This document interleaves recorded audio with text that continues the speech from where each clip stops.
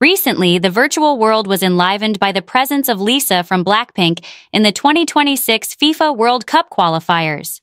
Lisa, who is known as one of the members of the most popular K-pop group in the world, made a breakthrough by supporting two countries at once in this very important match. On Tuesday, March 26th, Lisa attended a World Cup qualifying match and caught everyone's attention with her energetic performance. Wearing a white shirt, long jeans, and a black hat, Lisa looks enthusiastic about supporting the match between Thailand and Korea. Not only was her appearance stunning, Lisa also looked very enthusiastic while sitting in the VIP section of the stadium, holding a banner that said, Thailand, Korea. Her support for these two countries certainly impressed many fans. Reactions from Korean netizens were varied. They flooded social media with positive comments regarding Lisa's presence and her support for Thailand and Korea. Some expressed admiration for her extraordinary loyalty, while others were surprised at his ability to provide fair support to both countries.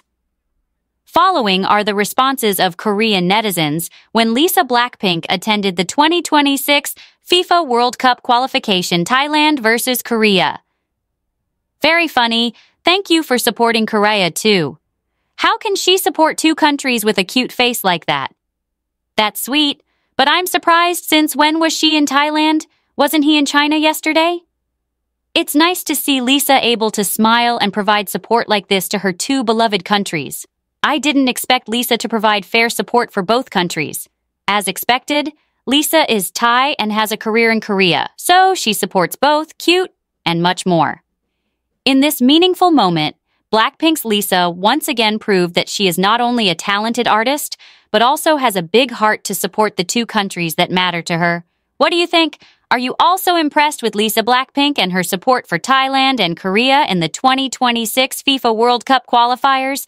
Please share your opinions in the comments column below. Don't forget to subscribe to our channel for other interesting information about the world of K-pop.